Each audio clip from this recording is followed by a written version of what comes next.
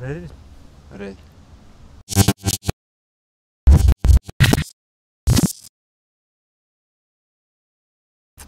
Hi everyone, Hey welcome to the vlog. guys, welcome to this week's vlog.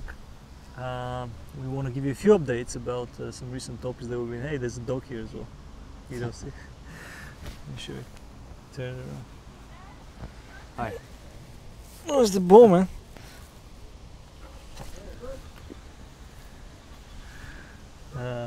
So, there you go. back to business. There you go. The most exciting vlog. So there's a few things that we want to update you on following up from last week's vlog. First of all, you saw that in the last week's vlog I was wearing a shirt which we're not selling at the moment, but it was made from biodegradable fabrics, and we wanted to test that out and see how it performed. So I've been wearing it a few times. You speak, I'm gonna, the wind is blowing our equipment away. Quite windy in Amsterdam. That's the kind of things we have to do. Yeah, so I want to give you an update on that fabric because I quite liked it, and Marine also quite likes it, and the way it looks and the way it feels.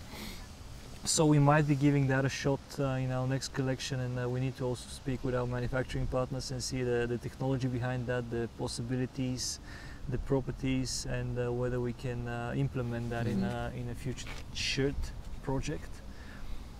So that's something that's going to be on our to-do list, and we'll give you, of course, a detailed explanation on that fabric once we get to know more about it as well. Yeah. To make a polo shirt and not a dress shirt directly out of that is an interesting choice. You heard it first on the vlog. Yeah.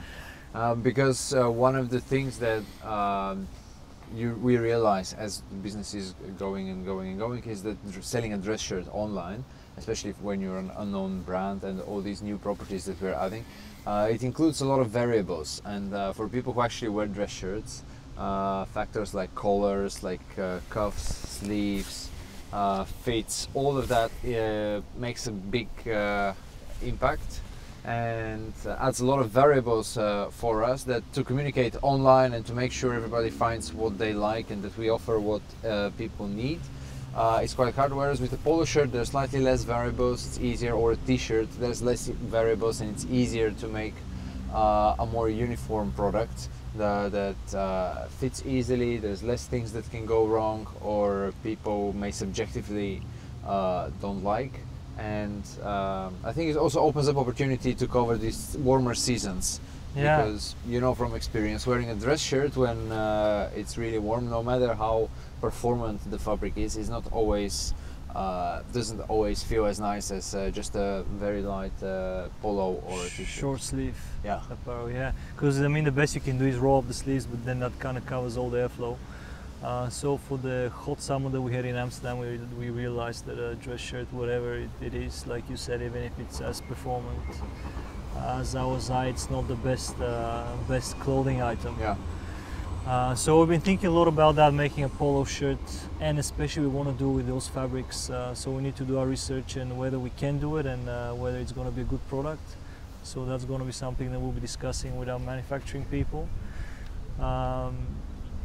And besides that, there's a few things on Instagram that we kept doing is engaging people, and I've just started a conversation with a few people that are growing their accounts quite fast, and just asked them around how are they doing that, and all the answers pointed back to Instagram ads, both in the feed and in swipe up on the story.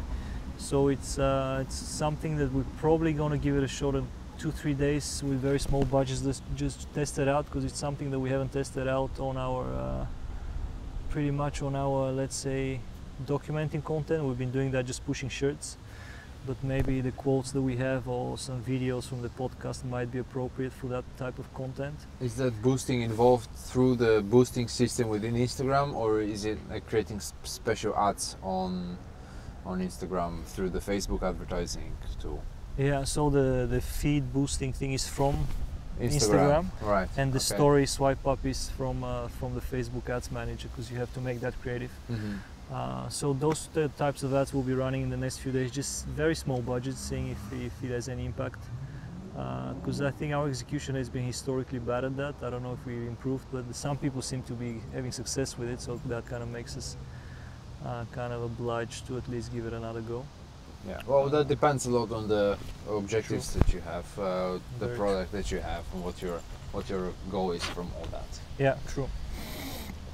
So that's why we'll do more of the kind of the branding content instead of transactional shirt content. And that's a little Instagram update. The engagement on Instagram has been going strong. The tactic that we've mentioned in the previous few vlogs has been quite successful, so we're keeping that up, and we managed to book a few podcasts through it as well, be ourselves guests on a podcast. So I think it's got, I think mentioned in the slog that it's had a few positive side effects besides just engagement and followers. And I think that's about Solid it. update. I think that's a solid update. And if you guys want to hear something more about our process or anything that you would find useful for us to share with you, please drop it in a comment, email us.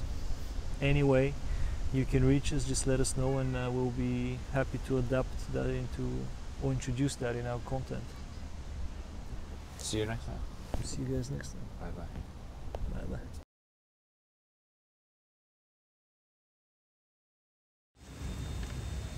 Hey guys, in our improvised studio here. If you enjoy this content, subscribe, like, share, comment. Just tell someone. share our journey.